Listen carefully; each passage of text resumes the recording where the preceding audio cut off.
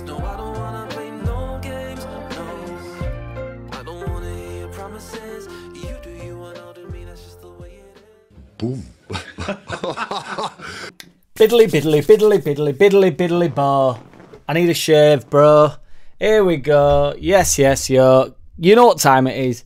Get that badger in and on and over here. I had to move back to get his greatness in. He's in, he's on, he's over, he's here.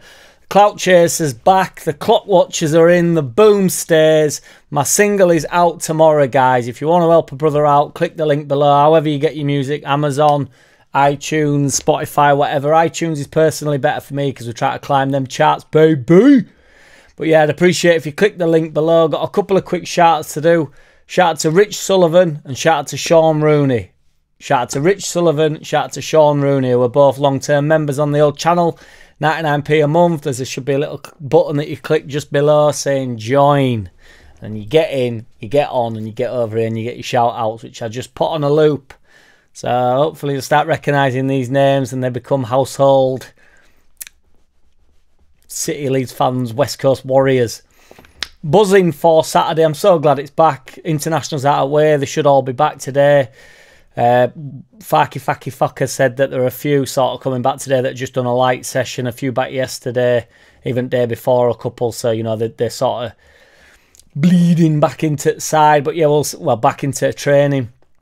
It was really nice about Cooper. Because just to clarify, FARKE's just done an interview about 4 hours ago or something. It really nice about Cooper. He said he wasn't going to add too much to everything that had been said. Obviously, we read out Cooper's statement yesterday, which was nice. Been plenty of tributes for him. Phillips, Ayling, everybody sort of come out from the fucking old guard, which we will talk about a bit later on when we get onto old guard, because it's quite funny what's been occurring online. So yeah, but widely, I would say 98% positive over Cooper, which has been nice, to be fair. I've spent a lot of time talking about Cooper on the channel, defending Cooper on the channel, and a lot of people saying that he's the worst centre-back that's ever lived or walked the earth, as that tends to have been the narrative over the years. But then the quiet people come out then when, you know, when he's gone and want to pay respects to him, and probably there's a few people that are slagging him off want to get on board with it and say, I bloody loved Cooper and I never said a bad word about him.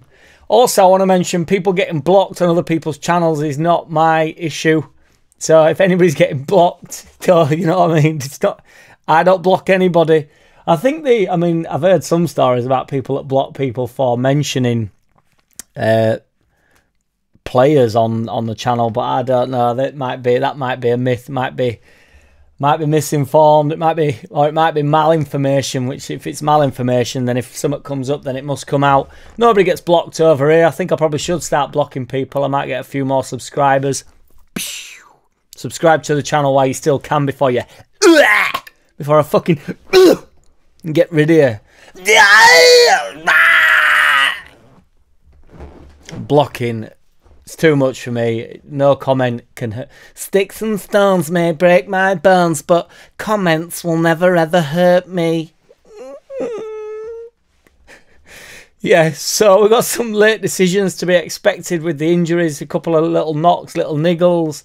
He mentioned Max Wobber, Wibbling Wobber, so that wet wipe is clearly staying, because there were rumours yesterday that he might be going over to Turkey to get some minutes, the Jenk.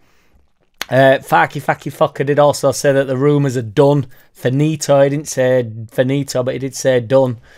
So this is the squad that's going to leave with us. Obviously, I know we can't bring anybody in, but there was some talk because the Turkish window don't close till Friday. Must be one hell of a window if you're cutting off Turkey. Just closing window. Must be at least a patio door like them sliders that come in, and then you got that little clicker that you got to push up that's never quite there. And then when you get it, blah, it's a beautiful thing. Dan James is out. I'm gutted for him, to be honest. And FARKE has said that it's 4 weeks that he's out for. Next international break, he's expected back hopefully the week before that, so the game before that. But I think we've got a few midweekers up to that.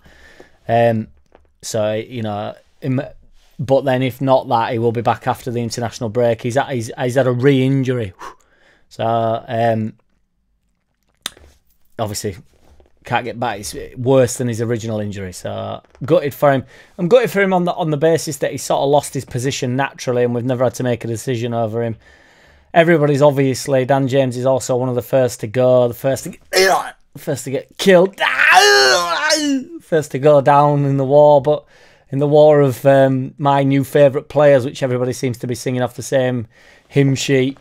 Yeah, it's just annoying when you don't have, when Faki Fucker don't have to make a decision about it. So I would like Dan James would have stayed in that position last week, whenever it was, when we played Hull. But obviously Solomon came in, so you would imagine Solomon stays in because he's not going to chop that. I don't think he's going to make as many changes as people think. I want to talk about Tanaka in a solid second, in a single minute, but we will get to that. But I don't think he's going to start chopping the team up like people do. I can't see the point, particularly when we're in sort of winning ways, we're in some sort of form, we're still unbeaten. He mentioned that Bamford is back. He's back in training, been back in training, I believe, since Tuesday, I think he said, at a slight guess, trying to remember what he said.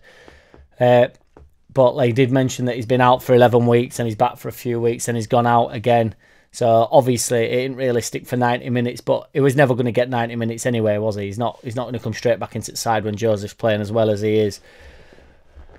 I'll say it again, I'll say it once, I'll say it again. Bamford's going to be very important this year. We could do with him being fit. There's no reason why we can't negotiate him through the season where this is his last injury unless he picks him up in training, which is, you know, if you start picking up a lot of injuries in training when he's not even on the pitch, then it's, I don't know.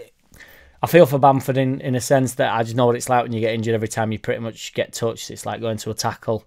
It's awful, and I don't know whether it's a little bit in his head at this point where, you know, it's difficult to know. I think, you know, some players, when you've been extremely injury prone, you go into a tackle, something hurts a bit and you think, that's me out for another 4 weeks. And do you know what I mean? I think there's obviously a level of pain you have to play through, and then a level of pain that you can play through but shouldn't, and then there's a level of pain that you can't play through and won't play through. So it's a fine line, isn't it? But once your head goes, once Ed's gone, you're in, you're on, you're out. It's over for you. But yeah, international breaks broke us up a little bit of that, there's no doubt, including new signings as well, because plenty of them went out.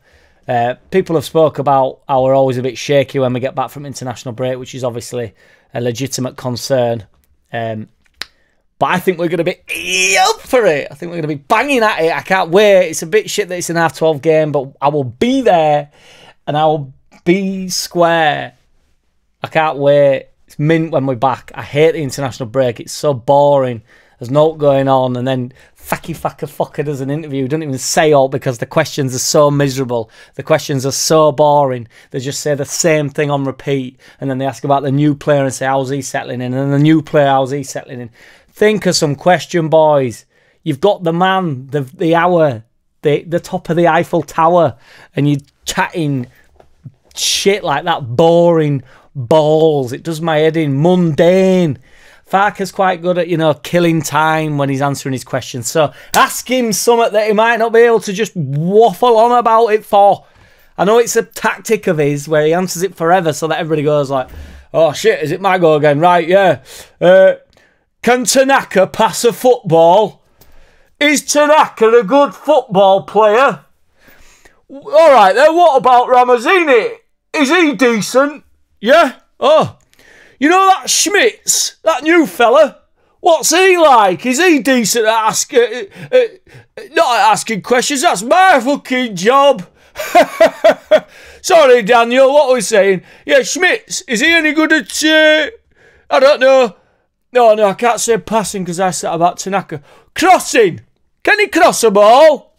Yes, he can cross, he can pass, he's very nippy on the professional footballers, you knobheads. Of course they can pass a football. Of course they can cross a football. Can they do it at this level? We don't know until we watch them. So stop it. We're doing it with Tanaka. This is my shit, right? So this is the talking point. So it's happening with Tanaka. Tanaka has to come in now. I've actually been... Apparently, to be fair, Daniel Farke did want him last year, which I got off of Joe. Just Joe said that a few months ago to me on a podcast. And I didn't know that. And then he's actually said it that we was in for him last year. So there is some talk, and he's apparently been after him before. So there is some talk that Kamara wasn't his man, and that's why he's moved out, and then Tanaka's moved in.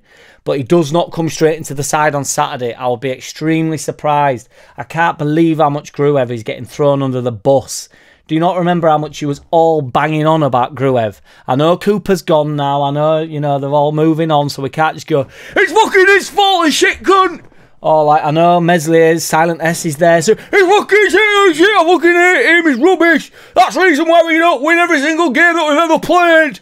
But he will not come back into the side. Not yet. It's remarkable how the mobs switch.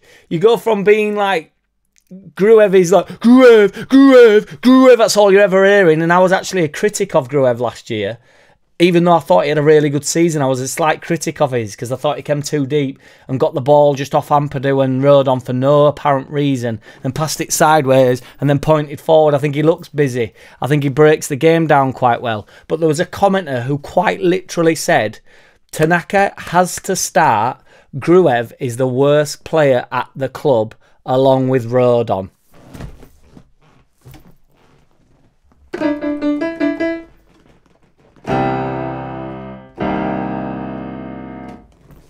Come on.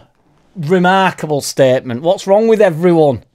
Soon as people move, like say, Cooper, we're straight in. Who's the next fall guy? I actually thought it was Struick a few years ago. Struck. But he sort of managed to still be adored. But do not fear. They will come for him. One slip, either metaphorically or literally, and they're coming for you, boy. Nobody's safe. Check out my single. It's out tomorrow. Please stream it. Please buy it. Do whatever you want with it.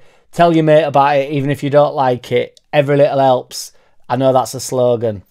Burnley, big game tomorrow. It's a good yardstick. Let's go. 2 favourites to go up. Bosh.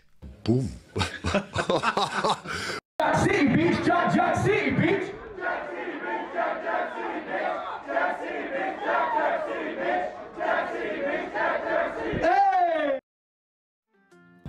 I don't wanna play no games. No, I don't wanna play no games. No, I don't wanna hear your promises. You do you and I'll do me. That's just the way it is. Don't wanna ever feel surprised. That's why I ask.